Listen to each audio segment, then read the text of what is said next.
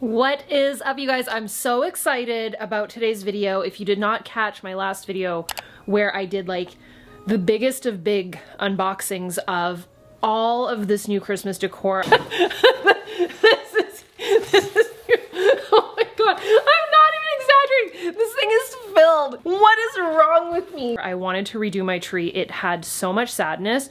True moment, and we can roll that clip. I already filmed this intro when that tree was up and I was so discouraged, and you can tell that it's not like a true Angie intro. So here's the deal. This tree is really sad looking and we're gonna make it next level incredible. So I have all of my ornaments, all of my picks and sticks on the ground, including my extra large ornaments back there. We're gonna do a full pink and green Candyland, sweet shop, whatever you want to call it, themed tree. It's gonna be incredible. And this plain Jane is gonna get totally transformed. Because I was so frustrated. It was like the saddest little plain Jane tree. And if you're feeling that way about your Christmas tree and you want it like next level, Angie, chaotic, Whoville crazy, I've got you. So this year, I have been highly inspired by like all vintage, pink Christmas. This just came in. I have to put in all of the light bulbs for like an old fashioned, you know, like the old style retro Christmas vibes situation.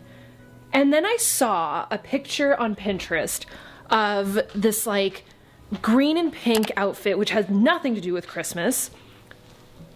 This is going to be in another video, which very much has to do with this tree. And I was inspired and I thought, why not do it up all pink? Got the thumbs up from my husband with a pink tree, because I realized, and I'm obsessed with green this year, so I thought, why not do pink and green? Well, she showed up. I went crazy. It's amazing. I'm gonna take you through beginning to end of the entire process of this, the frustrations, the sadness, the excitement, the tree that was not working out, and how it became pretty freaking epic, right? So let's jump into this. If you want to decorate with me, then just keep watching. All right, let's jump into this. So if you have a Christmas tree this season that you're less than excited about, I hope that this video can help you and maybe inspire you. Feel free to replicate what I've done because it helps so much. If you are just hanging ornaments on a tree and it is not going well and you maybe have some garland, I've got you. I was so frustrated with this tree, I started taking things off and I just went ham with the new decor this year. So I wanted a little bit of a retro twist. So I did end up getting some tinsel from Walmart as well as Amazon, as well as all of these picks and sticks that I've shared in a prior video. So I really stuck to one color theme, which I've shared. So I really wanted to do that green and pink themed, as well as the whole Candyland type of vibe.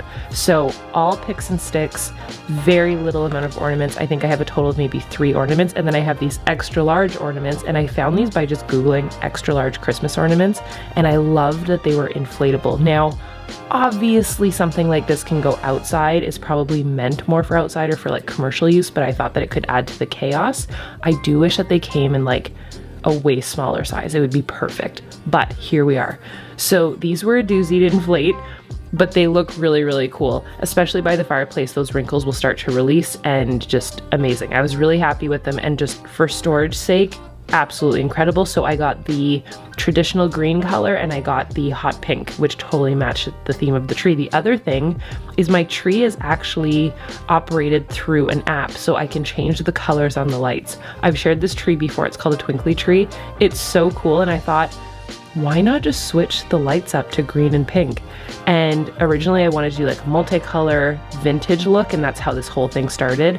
But I just kind of had the epiphany of why not, you can completely customize it, why not green and pink? And obviously the camera barely picks up how much light there actually is. I'm gonna try and get it from different angles for you throughout this video, but I put in those extra large inflatable Christmas ornaments. They ended up coming down a little bit because them being at the top of the tree just didn't work. And then I put the tinsel throughout. I felt like doing it in this order made so much more sense. So figuring out where the tinsel is gonna go and then putting the picks and sticks on top. And then I'm gonna show you the last step that can just add an extra dose of color. If this is your color theme, amazing.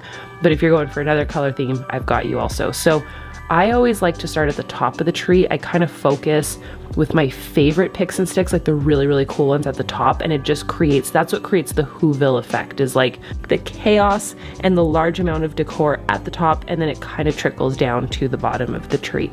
So I definitely had the tree topper up there. You can kind of get a better vibe of the lights from different angles. I just really am proud of the lights. So these were probably my favorite picks and sticks, what I'm putting in right now. They're like a fuchsia colored, they almost look like a cupcake. They have sprinkles on them and everything. They're so cool. The website that I found these on, I still can't believe how inexpensive they were. The one thing I will say is, oh my gosh, unwrapping all these things and taking the tags off is so tedious. So I would suggest taking your time to just get all of the wrapping off, all of the tags, laying everything out on the floor, and then going one item at a time. So what I do is I categorize them. So I'll grab all of the gumdrops and do all of the gumdrops throughout the tree. That way they're spread out and they're not all in one spot. And like I said, I try to have everything at the top. I always have a good holiday movie going at the same time. I watched a lot of movies going through this, and if you ever have suggestions for good underdog Christmas movies, I'm all ears. So I think my second favorite pick was definitely these ice cream cones. So good. And I've shared this. This pick and stick was inspired by the really cute girl in The Grinch, the one with Jim Carrey. She's right at the beginning. She's so cute. So this is how I did ribbon this year. I want to say it's so much easier. Cut it into smaller strips and put each end tucked into the tree once the tree is done. It is so much easier than having one long strip going in and out of the tree. Also, you save ribbon. And then what I did is at the bottom of that, I did like a little curly cue and I let it fall onto those large ornaments. So I had to actually fix those large ornaments to like the floor and to the window. They do come with extra tape and string and everything that you need. So now they're in place. They're stuck on there. I did get a little pink elf, a couple of little ornaments, but I'm super, super happy with it.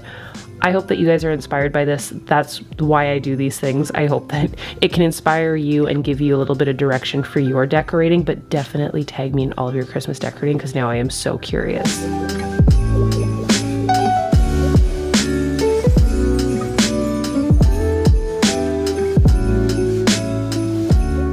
All right, so now that you've seen how I actually did everything, I just want to give like a final little tour of the tree.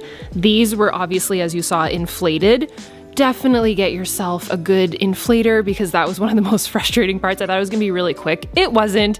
And the other thing that I did that I kind of struggled with is I tried to hang these in the tree. They're way too big. Like honestly, next year, they're really cool here.